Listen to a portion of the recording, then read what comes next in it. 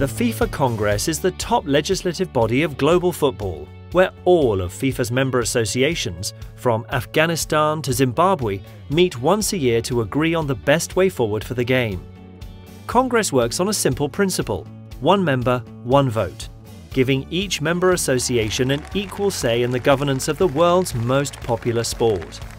Some of the important decisions taken at the FIFA Congress include the host of the FIFA World Cup, new FIFA members, FIFA's budget, changes to the FIFA statutes and reforms, and of course, electing a new FIFA president every 4 years. The first Congress took place in 1904, the same year that FIFA was created.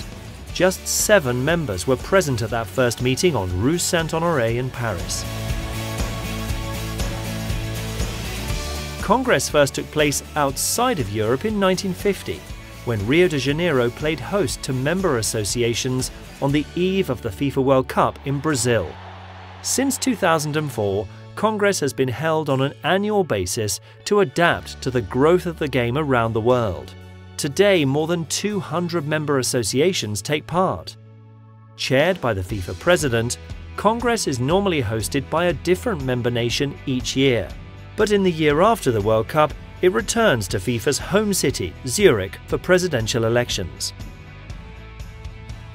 As part of the agenda, the FIFA administration updates member associations on the progress of their work in areas such as football development, competitions, women's football, and finance.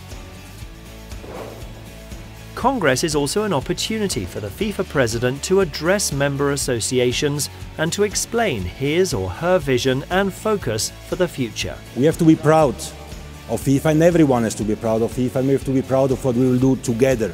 This year, FIFA's member associations meet in Mexico City, 30 years after the 1986 FIFA World Cup in Mexico.